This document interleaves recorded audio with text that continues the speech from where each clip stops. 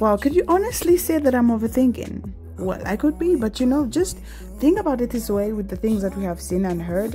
Anyway, in this interview, the interviewer is asking about how comfortable it was to get off Bridgerton clothing, and Nicola is trying to explain how tight those corsets were. Of course, that this year they were a bit different and more easy.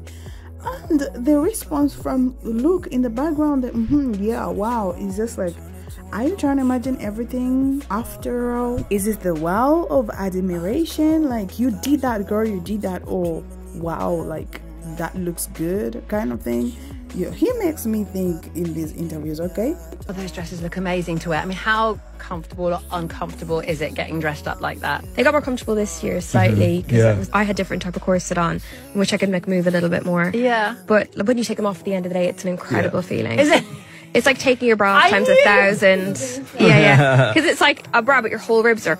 Yeah. Wow. Feels incredible. And just going to the toilet is going to the such toilet a task. unencumbered. For the men? Yeah, because there's like so many buttons on the trousers and like secret little compartments and stuff. Hide sweeties. Yeah, it's just like it takes a good half an hour to go to the loo. It's a whole thing.